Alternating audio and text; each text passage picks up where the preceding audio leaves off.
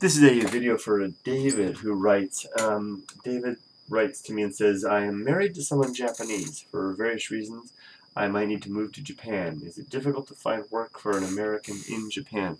Well, nationality is not the point in terms of, as you know, in terms of getting a job here. The key to getting a job here is having, if you're not Japanese, is having a skill that a native Japanese cannot readily offer. The immigration law is set up in such a way that they prefer to have skilled labor in order to receive a work visa. Now, clearly that isn't always the case because, well, maybe I shouldn't say they're unskilled, but they have factory workers that come from overseas to work in factories. I used to work in a ball bearing factory. I was an English teacher in a ball bearing factory where we were filled, most of the floor workers were from Southeast Asia. And I guess, I don't know, it's probably not fair to say that they're not skilled, but I think that there's some exclusions for work in that case. So you might be able to get in with that type of thing. But otherwise, you need to have a skill that Japanese can't readily do themselves. That's why so many of us native English speakers are English teachers, because we are eminently skilled at teaching our lone language. Likewise for any German speakers, Italian speakers, Spanish speakers, or whatnot. Because few Japanese can have the native level proficiency to be able to offer that type of a service. Some do, like my wife. She could probably pass at a native fluent level, but you know, there's not enough of them around, so they hire people like us.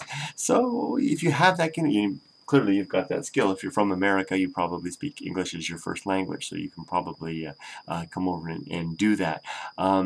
But you also have an inroad in fact that you're married to a Japanese national, which means you're eligible to get a spousal visa.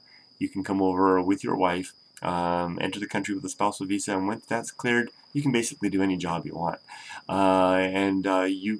The options will be limited, genuinely depending upon your language skills. My Japanese language skills are pretty poor, so even though I have a spousal visa, my opportunities are quite limited due to my severely limited language skills.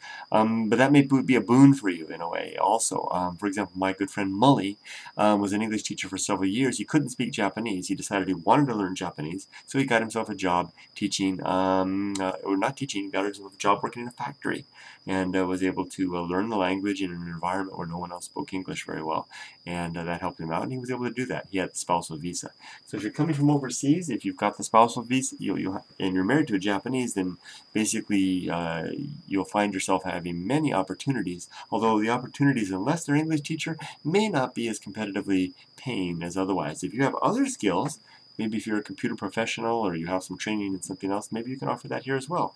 The sky may be open for you, though. The sky may be the limit, as they say, depending on your skills and what you have to offer. And once you get the foot in the door, lots of opportunities should open up. Economy's tough over here now, just like anywhere else. Keep that in mind, but I think you'll be all right.